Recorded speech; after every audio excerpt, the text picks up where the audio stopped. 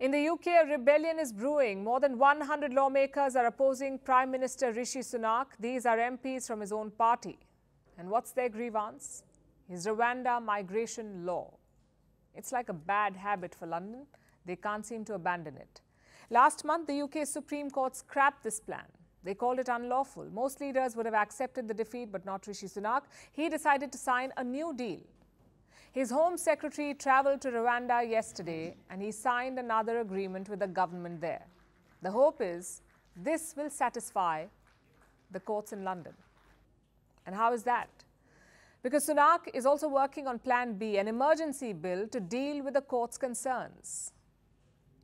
Like, will the migrants be treated well? Will the UK pay for this process? And will Rwanda be safe for them? The opposition does not think so. Just a short while back, Labour leader Keir Starmer raised some important questions in Parliament. This is what he said. When we send people there under this treaty, we have to pay for their accommodation and their upkeep for 5 years. And that's not all. This morning, a government minister admitted that anyone we send to Rwanda who commits a crime can be returned to us. This about is ensuring that the concerns of the Supreme Court have all been addressed in a legally binding treaty that will allow us to operationalise the scheme. But I'm glad he raised the topic of legal migration, which I agree is absolutely far too high, Madam Deputy Speaker. That's why this week we've outlined a plan bigger than any other government before to reduce the levels of legal migration.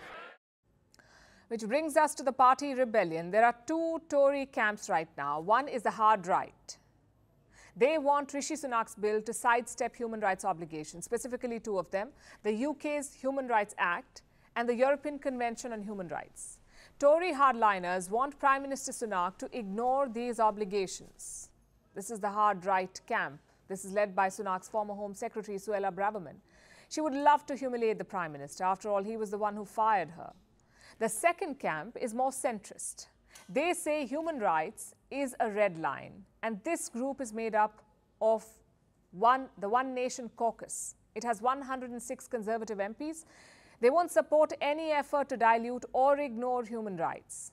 So Prime Minister Sunak has a tough choice. Reports say he could introduce the bill this week. Once he does, it's up to the MPs. His party's working majority is 56. If either of the camps gang up, he could lose the vote. And it would be his second loss as Prime Minister. The first came earlier this week. Around 30 Tory MPs joined the opposition. They agreed to set up a compensation board in an infected blood scandal. The case dates back to the late 1970s and 80s. Rishi Sunak lost that vote. And days later, he faces his second defeat. So what's his strategy?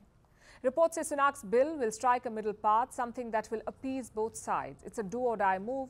You see, migration was the big Tory promise in the 2019 election. They promised to bring it down below 250,000. Below 250,000 per year. That's the number they promised. And what is it right now? More than 745,000. So forget keeping the promise. The Tories have tripled the migration numbers, which is why Rishi Sunak is betting on the Rwanda plan. He needs those flights to take off. It's probably his last gamble. Because if the elections are held today, the Tories will lose. In fact, why today? Any time in the future, they will most likely lose.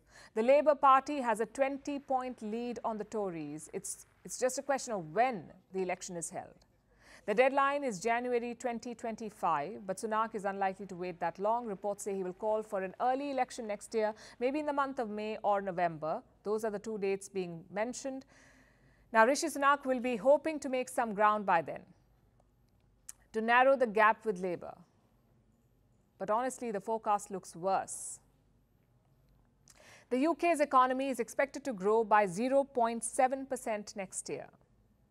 To give you some context, the US is expected to grow by 1.5%, the European Union by 1.3%. So the UK is lagging behind, 0.7%. Plus, people are facing a cash crunch. Since the Second World War, every government has managed to increase household income in Britain.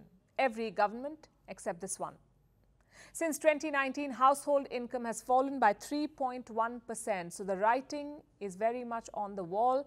Every opinion poll has Labour sweeping the next election. For the Tories, it's more about damage control now. And for Rishi Sunak, it's about saving face.